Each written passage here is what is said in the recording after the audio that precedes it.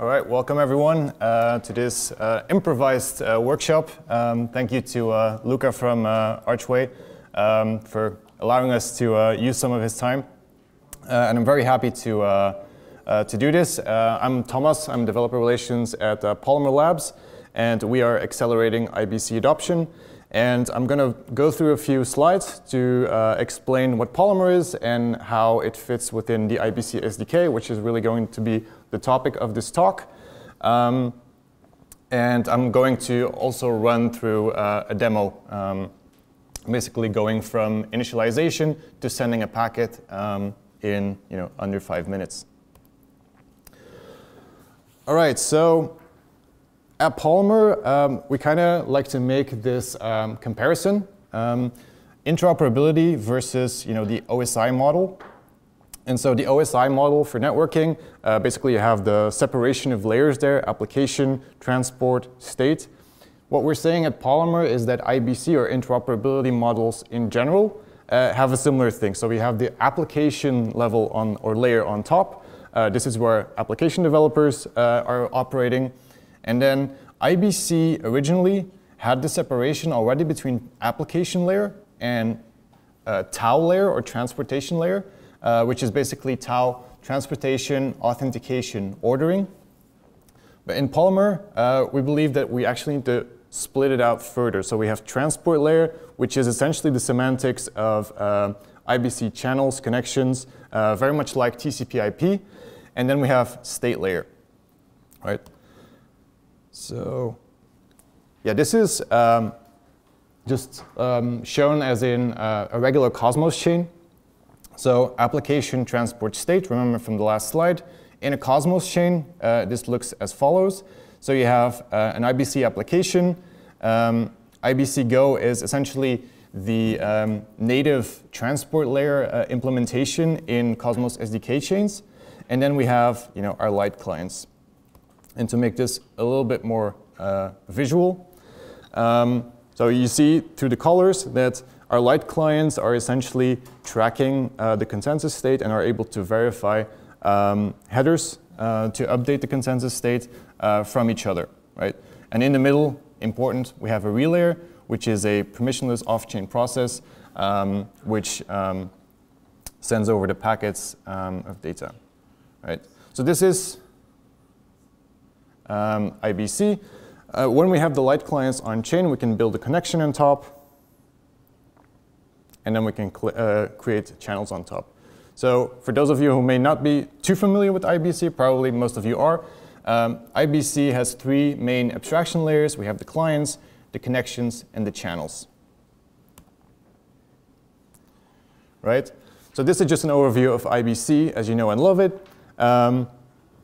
As I said, 2 Cosmos chains, light clients, transport layer, applications, and connections channels, and you can send packets. Now, Polymer, we said, is accelerating IBC adoption. So another thing to think about is, what if I want to connect to a chain that is actually not natively compatible with IBC? So how do we extend IBC beyond Cosmos? And so now on the left, you have an IBC incompatible chain. So what is the worst case scenario? Application developers are still building their applications, but in the worst case scenario, we don't have a transport core IBC layer implementation. We don't have a client that can track Cosmos SDK chain or Tendermint consensus. Worst case scenario, we also don't have a Cosmos SDK light client module that can track the consensus of the IBC incompatible chain.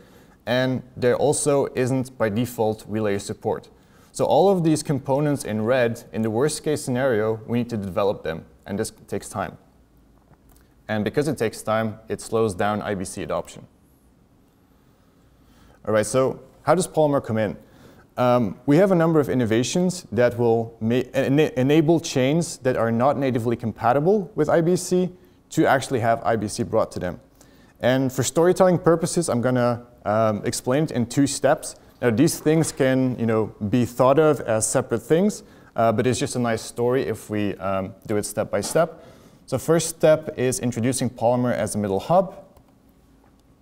So no longer do we just have these 2 chains, we want to actually ultimately connect an IBC incompatible chain. And we're going to do that by adding Polymer in between. Again, like, this is just between two IBC compatible chains now, but this introduces the concept of multi-hop. And so what we do is we put Polymer in between. And so Polymer's consensus, which would be Tendermint consensus, has to be tracked then by our chain A and our chain B. And on Polymer, we need to track a light client for chain A and a light client for chain B. Again, if we want to create connections, here we have our connections between the light clients, or on top of the light clients, I should say. But now differently is we're not going to create a channel here and here.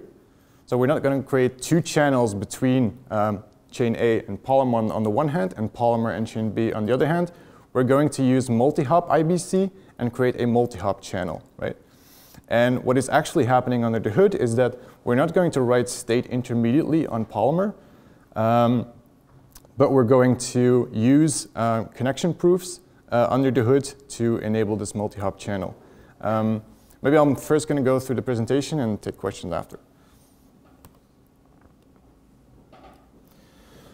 All right, so then the full picture becomes this. We have Polymer in between, and it still enables A and B to have a channel between them. It just uses Polymer in between as a facilitator. Right. Okay, but still, last slide, we now have two Cosmos chains or IBC compatible chains. Like, you might ask the question, like, why does Polymer have to be in the middle? And this is how we come to step 2. So we're going to outsource the transport layer from a virtual chain, this is a term that we introduced, to Polymer.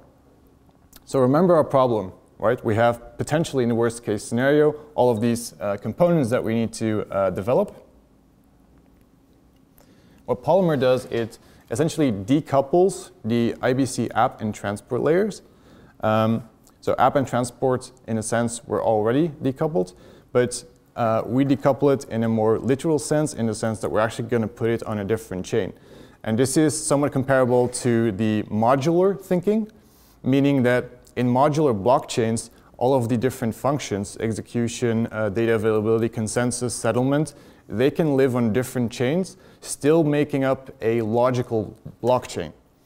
For interoperability, remember the first slide, application layer, transport layer, state layer, we can also split them up, have them on different blockchains, and still have a logical interoperability model, right? And so how does this look? This means that at Polymer, in the Polymer chain, we have an extra module called the VIBC, or Virtual IBC module. And on chain A, for example, think of Ethereum, which will be shown in the demo.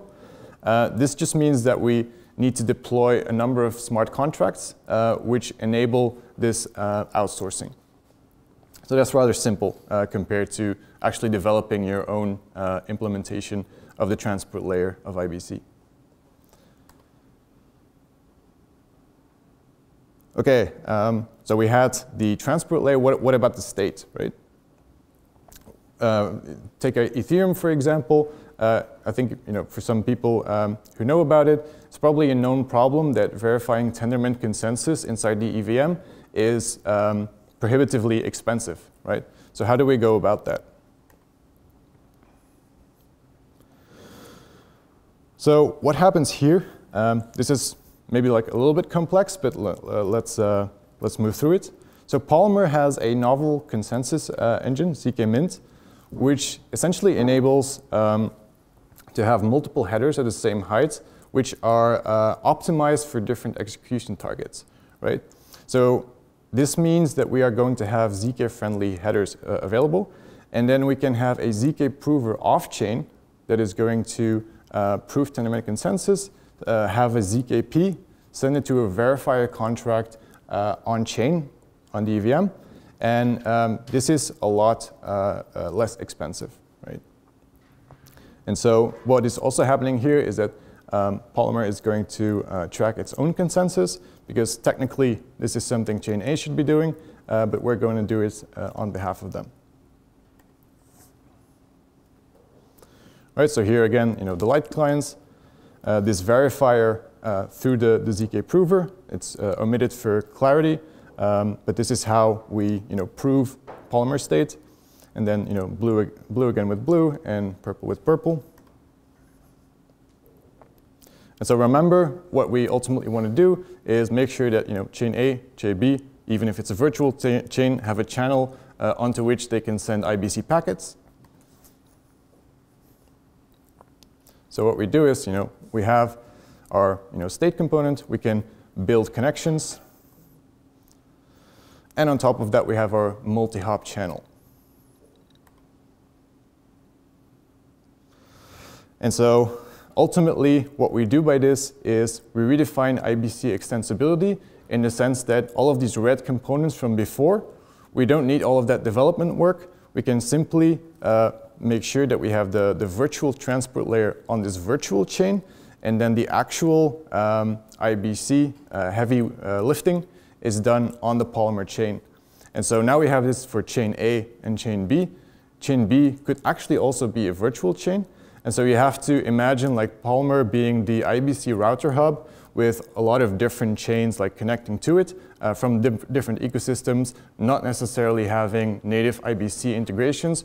But in the future, for scaling purposes, it could also be that Cosmos SDK chains are going to connect to Polymer to outsource the transport layer, just because it makes sense in terms of scaling to outsource it to its specialized chain. And as I mentioned, there's two white lies in here. This is not to overcomplicate it, because ultimately, IBC-SDK, it just wants to make sure that application developers on, for example, Ethereum, and on a Cosmos chain or an IBC-compatible chain, but it could be any chain. If you want to build applications, all of this in the background, Polymer does a lot of things, does a lot of orchestration, but the application developer doesn't really care about that. They just want to, deploy their applications, test it, and be up and running. And this is what the IBC-SDK does, and I'll quickly run through a demo. Now, for those of you who know a little bit more about IBC, let's address the two white lies. And so actually, I showed here a connection being built. That's technically not true. Actually, the connection is locally on Polymer, because Polymer is keeping track of the state on behalf of chain A, which is virtual. And I think I have the next slide. Yeah. Because remember, this connection is here, and then we just need to prove things, and it will be verified on chain A, but the heavy lifting, again, is being done on Polymer. But if we go back, from the perspective of the dApp developer, this is just regular old chain A, chain B. I want to send over packets. This can happen over the multi-hop channel.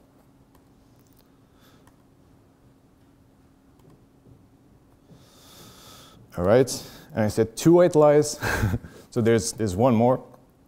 When we look at the light client here, in this example, it's Ethereum. And maybe some people know, Ethereum, even post-merge, does not have single slot finality. And that means that there is no finality, and for IBC, this is a problem. And so what we actually do, instead of just like regularly tracking this light client, we have the concept of a native light client and a virtual light client. And I think this is on the next slide. No. What is the difference? The native light client is actually tracking the consensus of Ethereum in this case, but there is still the possibility of reorgs. So what a virtual light client is an IBC-compatible client that essentially picks one security parameter. So for example, you could say for transfers, this is really important and needs the most security, so we're going to wait the full length of attestations.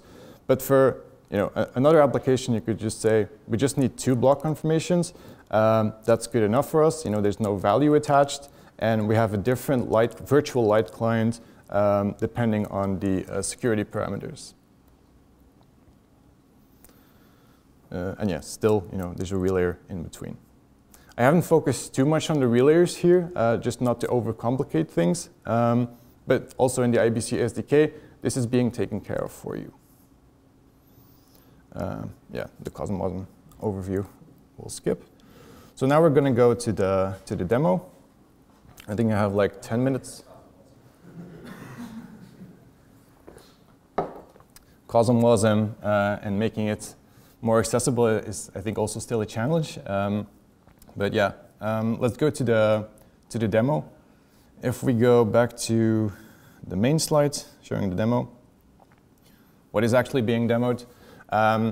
Same setup. So on the left, we have chain A, which is going to be Ethereum. I have created a simple smart contract in Solidity, which is essentially just sending a message over an IBC packet. Polymer is in the middle, but actually we shouldn't really care that much about Polymer in the IBC-SDK. And on the other side, we have a CosmWasm side. It's just WasmD that has a similar contract deployed. All right, so we also have some documentation. If I had known that there was going to be a workshop, we probably would have open sourced that, but right now it's still private. But basically, it explains what the IBC-SDK does, and we have some quick starts, and that's what we're actually going to do. One more note, the IBC-SDK, what we have right now and what we're focusing on is the CLI tool, IBC-TL. It's also going to be a library, so other libraries on top can just use it as a library. And what does it do? So essentially, when we go back to this, it's a little bit away, so maybe let's take it this. We can see that by introducing Polymer, it at first sight appears like there's a lot of complexity added, right? And if you know a little bit about trying to test out IBC, like it already involved spinning up 2 chains, spinning up a relayer, making sure that you have all your dev accounts, relayer accounts, making sure that they're funded. That's a lot of setup. And so the great thing about the IBC-SDK, and it becomes really important because we add Polymer in the middle, so that's more chains, more relayers, is that it does all of that for you. Right? I think we can go to the quick start, just being mindful of time here. All right, so let's just follow. First thing we're going to do is we're going to build our CLI tool.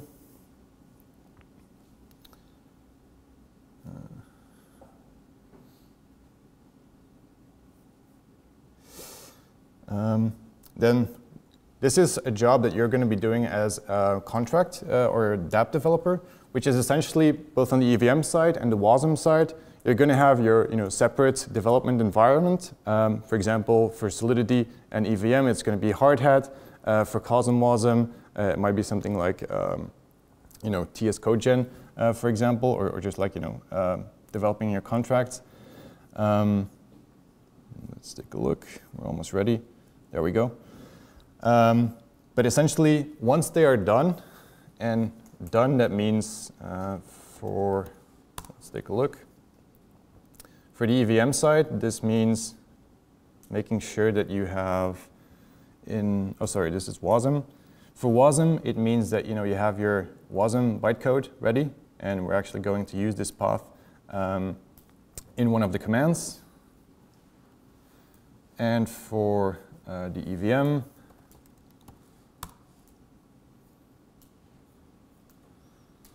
what it means for EVM is that it's already here, so let's make it a little bit more clear. In your artifacts file, you will have your contracts, and then you will have the JSON file that essentially what's the important thing, that you have the ABI and that you have the bytecode, right? You could do this in Remix, for example, as well. Anything that just spits out a JSON file, including ABI and the bytecode. And on the other side, if you have the WASM bytecode, the IBC-SDK will know what to do.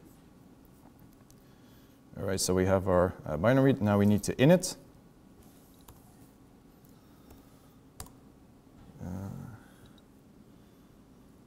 Let's see. Oops, it's the wrong terminal. There we go. So initialization, what is this going to do? This is just going to set up your config file. Let's see if we can quickly go to documentation, config. So if you've ever worked with chains or relayers, this will seem familiar. So you just have some configuration for your chains. So what do we have? Chain name, we have a type, because we're working with Ethereum, with Cosmos, and also Polymer, which acts as the hub. In the future, now we're just having support for Cosmos, so WASM chains and Ethereum. In the future, we'll have support for many more. So there'll be a Docker repository from which we can pull our Docker images with tags. And then, like I said, we have accounts, developer accounts, relayer accounts, validator accounts that will be funded, and then some information about the runtime. Now, the great thing is you don't have to worry about this if you just want to run with the defaults, which is what we're going to do in the quick start. So let's get back to that. And then I guess the most important command is just starting. So here we have our start command. And while it's setting up, let's look at it. So what we have here is we're just going to start the SDK. And we have a connection from between Ethereum and Polymer, and a connection between WASM and Polymer. Right? So very simple. And behind the scenes, there's actually different implementations of relayers that are working. But the IBC-SDK is smart enough to figure out which type of relayer to use, even if you order your chains a little bit different in the connection command. And so what we're seeing here is that we are initializing our containers. So we see ETH execution, we see Polymer, WASM, deploying the VIBC core smart contracts. When we go back to our diagrams, here we go. So this was this step when we outsource the transport layer to Polymer. That meant that we have to have a virtual transport layer on the Ethereum side, and that's these VIBC smart contracts. All right, so we see we're setting up some relayers. It doesn't really matter too much what the names is. If you want this granular control, and if you really know what you're doing, you can go into the logs as well. So it's going to set up Docker containers for all of the relayers, all of the chains. You can look at the logs as well, but that's more of a power user feature. What we want to showcase here is that if you're just a contract developer, a beginner, it's actually easy to set up. And I think this is really important because I used to be developer relations at the IBC team, at the Interchain Foundation, and something I've seen with people who onboard to IBC, they just have something that they want to test out, but the setup takes a long time because there's a lot of difficult components. All right, so all of our containers have started. There's also a command, IBC-TL show. Let's just make this a little bit bigger for the formatting. That's nicer. So this is just going to give you an overview of all of the Docker containers that are running. And you can see there's now 9 running.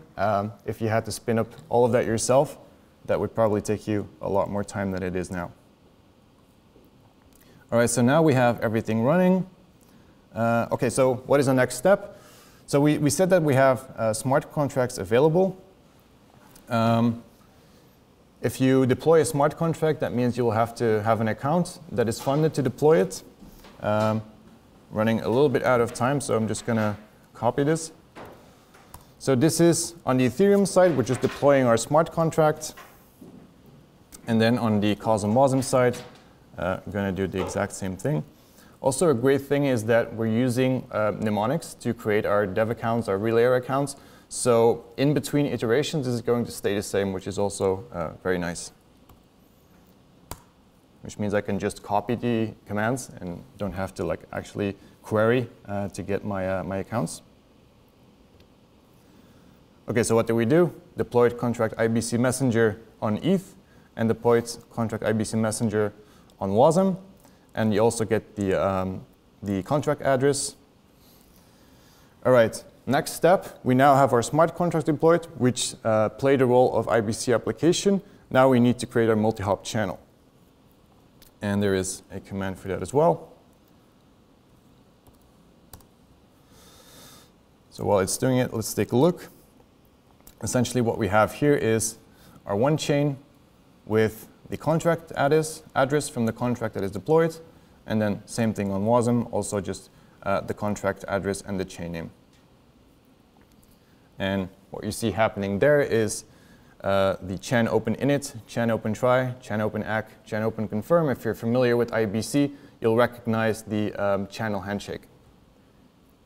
Instead, here it's actually creating a multi-hop channel between our chain A and chain B, Ethereum and WASM-D, but it still has the same channel handshake that is familiar to you. Okay, so this has worked. Now we have our two smart contracts. We have our channel created. I think it's time to send a packet. One thing that we can do in the meantime is do a query for our channels just to make sure that we're correct. And there we see, in fact, we do have a channel just called channel 0. And this is due to multi-hop, so we have our different connection hops, connection 0 and connection 1. And there's a number of other information that you can find. But let's go back to the channel. I think I have the message here stored in an environment variable. So we're just going to send hello IBC. So like I said, very simple application. And so this is a very long command, but this is basically how you execute or interact with a contract on the WASM side. Now we have our transaction sent. So we sent our hello IBC message, and this doesn't really show a lot. So the last thing that we need to do is query our transaction, and I've copied the transaction hash. Oops, I copied a little bit too much. TX hash should not be there. All right. Oh, and I also need to add on which chain I'm querying the transaction. So that will be the WASM chain. And there we see a lot of information, which is a good sign. And when we scroll all the way up, we should have our message here somewhere. There we go. Message hello IBC. And so this means that all end-to-end IBC, we've sent a message from a local instance of Ethereum to a local instance of WASM-D. That's what you can do. The last couple of steps, by the way, is where you usually would go to your developer environment, so EVM or WASM, to your developer environment and to your client library, which is a little bit easier to interact than having this massive command. But you can also do it from the CLI. And obviously, you'll have to build a lot more interesting applications, but this really makes it very helpful to get set up and just focus on writing your smart contracts.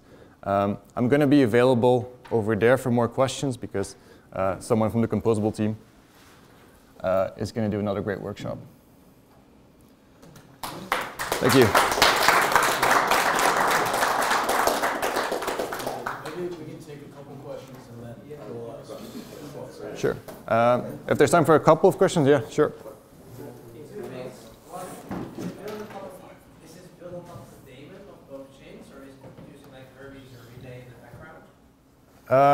Yes, it uses the real areas and the daemons in the background. This one, actually, it's the TypeScript real layer for the IBC part, and a custom-built real layer for both ways. So from Polymer through Ethereum, you have one real layer implementation, and then there's something else going in the other direction. In the future, there will probably be under the same roof the VIBC real layer. But yeah, that's not something as application developer that you need to care about. And then when it comes to the ports, it seems like on the WASM side, it's also a WASM port ID or a channel. Mm-hmm. Yeah. Could this potentially be a transfer channel, or is it always going to be a WASM channel? This could be a transfer channel, yeah. Okay. Because I think, I'm not sure, like a big part of development with its execution messages over IBC right now is that people use hooks instead of actual WASM contracts. So I envision remaining that to be a possibility basically for anyone who develops an IBC is a good thing. Yeah, there should be composability with like other IBC applications, especially if you have the WASM side, which kind of combines the features of having your WASM smart contracts that are IBC enabled, but then also being able to interact with like the native IBC modules that you get from the Cosmos SDK. Yeah, so hooks, like IBC hooks should be supported. If you want to make a transfer channel, you could. It still needs to be supported. I'm not sure if that's there right now, but in the future it will. I think Adi, you also had a question? Yeah, I have multiple questions. I think what is the most relevant? Maybe the most relevant would be if you could go into details in this, how do I phrase it, the supply chain from the Ethereum side. What are the assumptions that us, an application developer, are making on the Ethereum side on all of the supply chain? How does the guarantees for a packet to be relayed from GDB to my application? What are the intermediary points? Do the intermediary either off-chain actors, either modules on Polymer, can be traced just that really quickly? Or is that too big of a question to go into? Maybe that's a little bit too big of a question. I can say there is also, and maybe should do it here. Maybe let's address that one outside. If anyone has any like high-level questions to go over, maybe we can do one more. Otherwise, we can chat. Just wanted to show there is also a trace packets command, which is still being worked on, which will have some of that.